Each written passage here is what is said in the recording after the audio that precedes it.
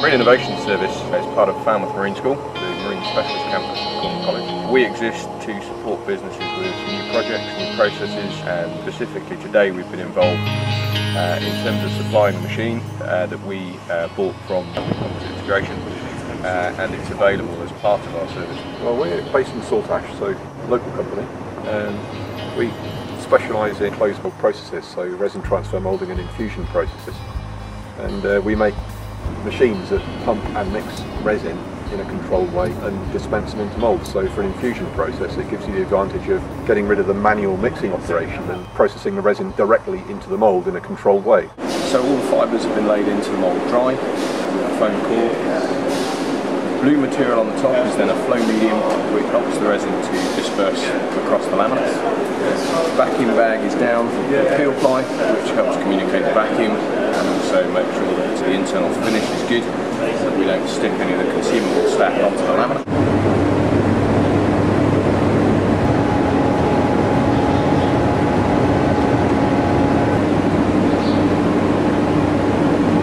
Around the outside of the mould tool, which is the active vacuum, that's sealing all our flange boards and mould joints basically. That's run by one system, and then we have another system which runs on a series of catch pots. Catch pots then lead to a perimeter vacuum.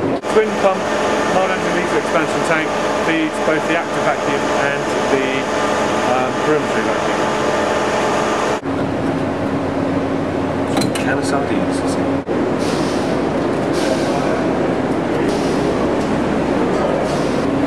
So we have a bag pressure here, just taking it from plumb pipework. I will just go and check the other pressure. I'm just going to check this one, then we'll do a drop test and we'll check that one again, yeah? This is the pressure of the active vacuum. And we're doing a drop test to see if the bag is sufficient to nutrient.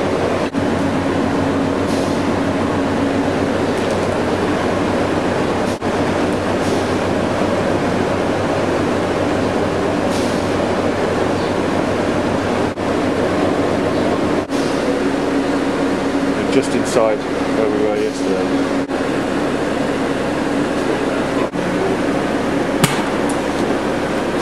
5.4 millibar a minute. 2 people in the bag. Yep. Yeah, just keeping an eye out. Basically what you're looking for is any small bubbles coming from anywhere. So you can see them, they'll be tracking through the mesh, yeah? And basically you can track them. Obviously the bubbles are going to be going up through the boat, yeah, or to the nearest vacuum. Yeah, so they might be coming this way, and they might be going out the top side. Yeah? So track the bubbles back, find the hole, put the bag tape over it. Please leave the paper on the bag tape, because otherwise when you walk over it, you end up stepping on it and you rip a bloody great hole in the bag, and it really is a pain in the arse to fix. If an inlet comes out, resin's not going to come out of it other than out of the hose. So crimp the hose first, because that's where the pressure's coming from. Yeah? And get your hand over the thing and we'll fix it. Alright? It's not a biggie, but you know, hopefully we won't have anything like that happen. We've got them all stayed up. You know, just be careful when you're in the boat, don't kick the hoses, don't trip over them. If we've got a major leak, we've got mesh and patches there. Yeah, obviously pink side down on the mesh. The catch pot changes. Crimp off the hoses. Switch off the valve. And then don't do that, because what happens is the resin that's in the pot will just splash out, okay? Pressure difference. So just do it gently. Stick it back on. Take the pot, empty the pot, like this, put it out. Then put it back down. Clean ring, there, so make sure that the seal's clean. Put it back down. Repressurise the pot. Here we go.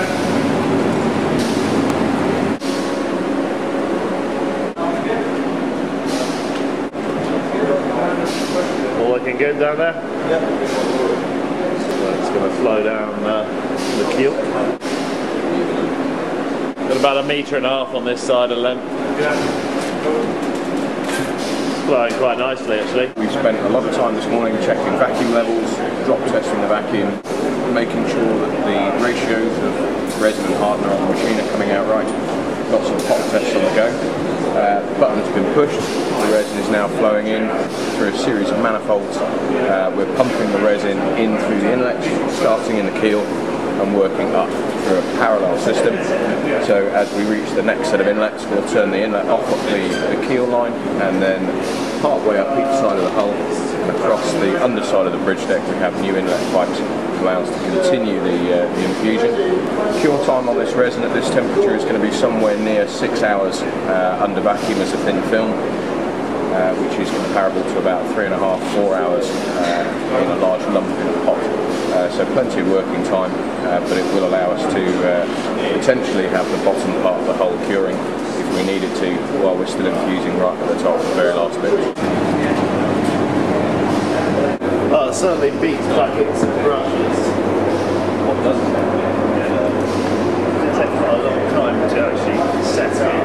But the biggest issue we find with other companies is the mindset of actually bothering to do things like worry about fibre optic cables. They're saying it's using chop and woven and lots of it. But the idea of using small amounts of fabric with very tailored and very distinct sort of fibre orientation. You got to get the low parts sorted, you know, you've got to use the material for what it's good for, you know. Well, that's it. Just can't stand chop, it doesn't do anything. But composites are the only material that you can engineer the material at the same time as engineering the structure, and then people don't. It's just sort of people go down that route. Well, that's why this is going to be the lightest boat. The pressure of the resin is greater than the vacuum pressure, the atmospheric pressure on the bag. Gone in a really nice sort of wine glass sort of shape, doesn't it, with the inlets and stuff, which means it's not going to lock out.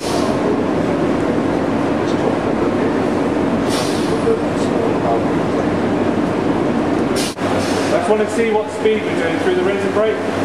So you just need to keep marking it every 20 minutes, half an hour. Time the line, put the time on it, 24-hour clock. Cool.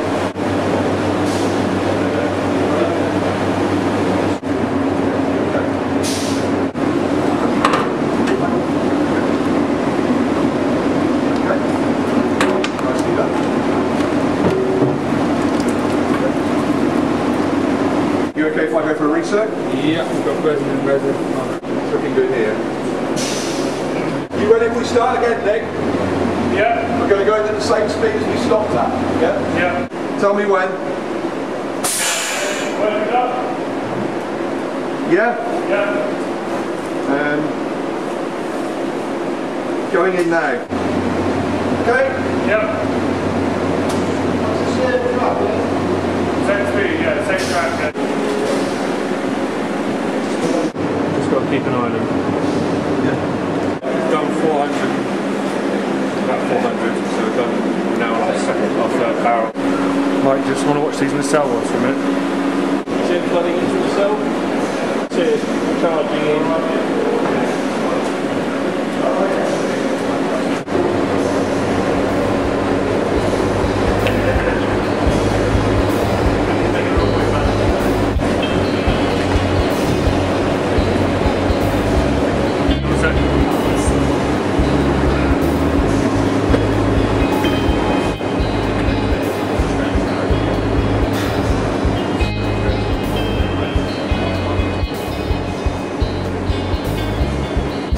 These things, cannulas, needle in, wrap it in bag tape over the needle, pierce the bag, seal it, it draws the air out. Yeah? And you throw this line up to whoever's on the side, they plug it into one of the spare points of the catch pot. Yeah? Obviously, cut the catch pot off, turn the tap off, plug this in. It's just got that point across from the main vacuum, but I'm taking out some of the air locks.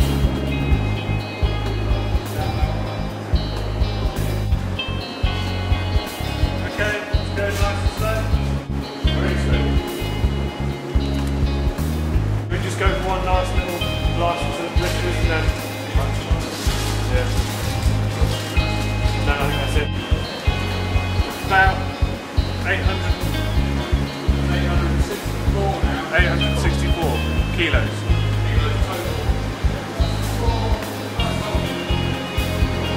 Yeah. 4 barrels and a half. glaze or mangle system, and then vacuum consolidation. I don't know, maybe another 20% maybe. Probably added more resin, but you'd also have taken potentially more time because you wouldn't necessarily been able to do it all in one go.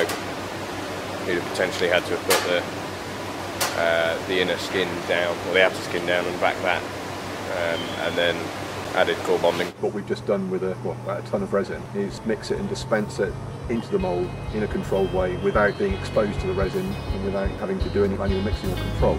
I think it went pretty well by the look of it. Yeah, I'm very happy about it.